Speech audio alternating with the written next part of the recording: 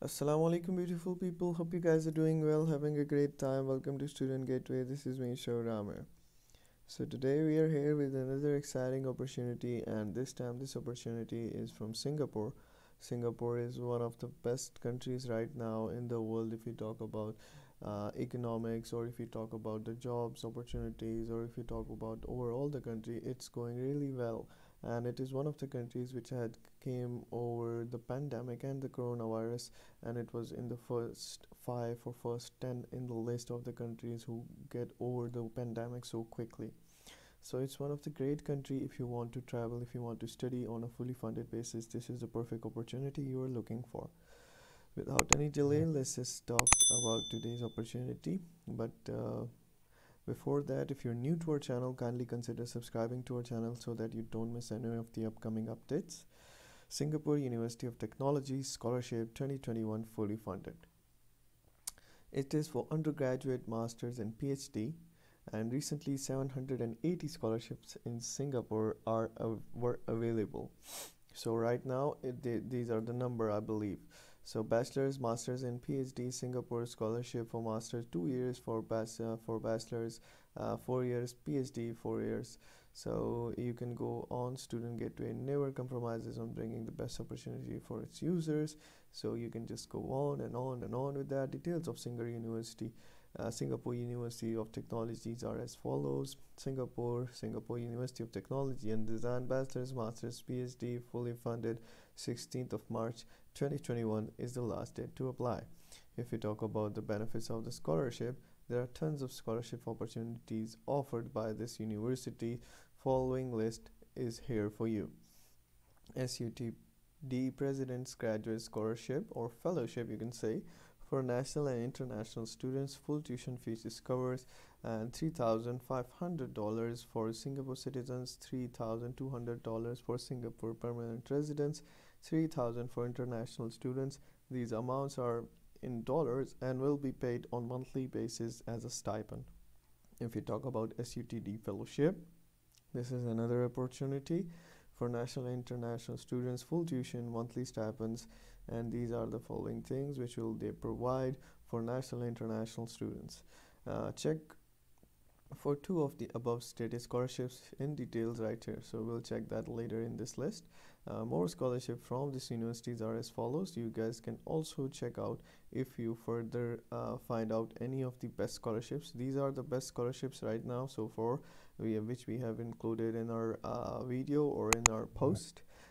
So you guys we have also given the link to these different scholarships. We recommend you to find out details about these scholarships as well, because there is a chance that you might fall to a category right here very well than in a category right here.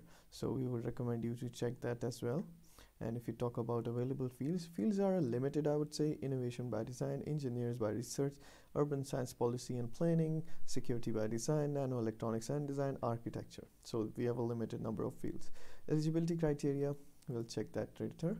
And deadline is already described. So how we are supposed to apply, you just need to kind of click on this link right here. When you click on this link, this page will open up. First, let's talk about the scholarships. These are the details about the scholarships, which I have already, I believe, explained. You can also check out the details about different scholarships right here. And you can also further go deep into those opportunities, which I recommend you to check before applying.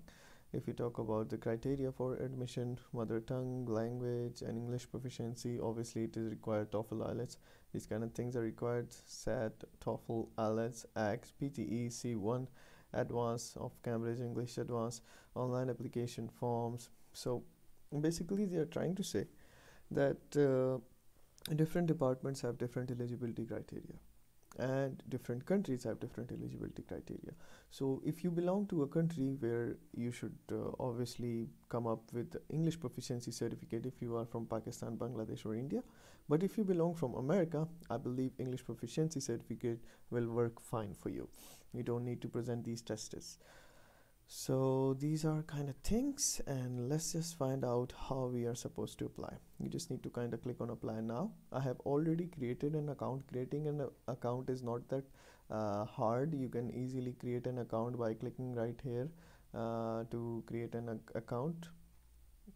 As you can see, by clicking here, this page will open up. You are supposed to enter your ID, which should be unique, your name, your email. You'll get a confirmation email. After clicking on that link, you'll get further instructions to go for the application.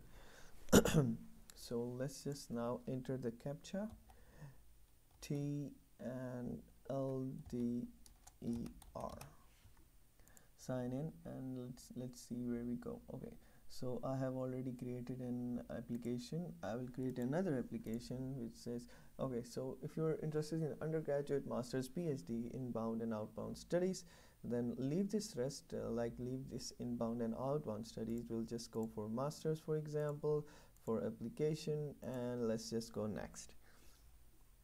Okay, so kindly note the following documents are required for submission for the application forms, but they are not showing any documents. I don't know why, but the documents are required.